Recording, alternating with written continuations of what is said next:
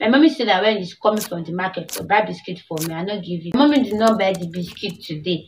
That's why. Okay, what if you can actually see everything that's going on beyond the physical? You wake up and you're scared and you're panting. God, Jesus, Jesus, Jesus. What makes you scream Jesus out of your sleep? Hello, welcome back to my channel. I'm glad you joined me today. Today, I'm going to be sharing with you 3 hilarious things you should be grateful for.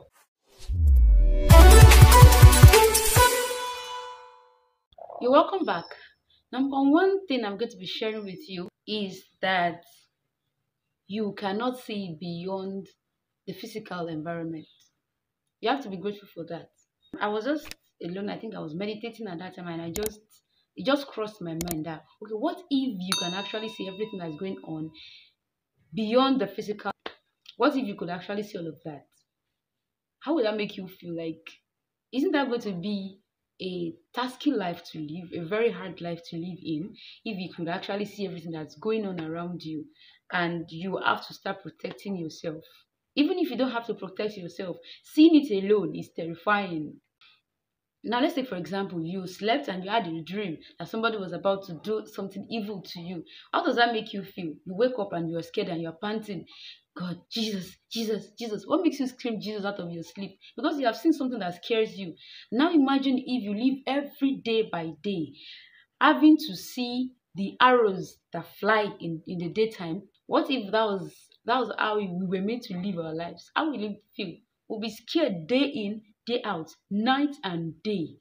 Night and day. But for the fact that God has made us just the way we are, the only thing we can see is just our physical environment. Though there might be people that are still beyond that. I don't know. So it's one reason you have to be grateful for. And when He just wants us to see just a little part of it, He just wants us to say, okay, so that you will not think that everything just happened normally. Just have a taste of this and see that I am the one that's protecting you.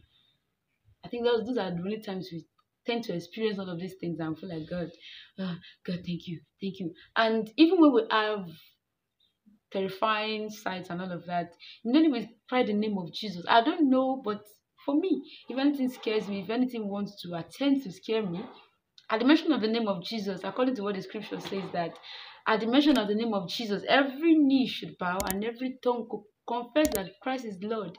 Immediately I call in the name of Jesus, it has been working for me. So that's one reason.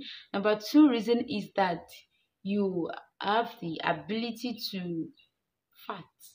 Yes, yes, yes. Well, it might seem like a dirty thing to say to maybe to some people, but I think I have experience and I would actually like to share with you. The person had gone through operation. And at some point after the whole stuff, the person was back to life and we're happy that okay, this person is alive. The doctor said something and said once the person farts, that means it was feeling funny to me. Somehow I was like, what you do, and everybody will say, get out, get out. Now it's something that we are praying for. Like another way, like God, please, oh, let this person do this. Yeah, it is funny now, but then it was a serious prayer. It was a serious prayer. So these are just things that we seem to commonize, that are actually things that we need to be grateful for. Hilarious, yes, but you need to be grateful for it. Now, the third and the final point I'll be sharing is that you are able to yawn and you're able to return your mouth back to position. English will not kill me, but I hope you get what I'm trying to talk about. When you open your mouth to yawn, fine, you can't control it. And finally, perhaps somebody beside you just did that. Oh, and the thing is kind of contagious. Before you know it, you find yourself doing the same thing. And for the fact that you're able to and you close your mouth and it returns back to the position, not like you do and your mouth just stays like that, and you're like people tell you close your mouth, close your mouth, you can't close it again. The fact that God gave you that grace, you're able to do some of us will even make funny noise with it, and it's just one reason to be grateful that God has given you that grace to be able to do that free of cost. He's not even charging you. We have to be grateful. So these are just 3 points, just 3 hilarious points I'll be sharing with you, that things that you need to be grateful for. And I pray that God will build in you the attitude of gratitude, help you to be grateful for all the little things, the big things that He has done for you. Thank you for watching this video today. Kindly like, subscribe, share this video, and I'll see you in the next one. Bye.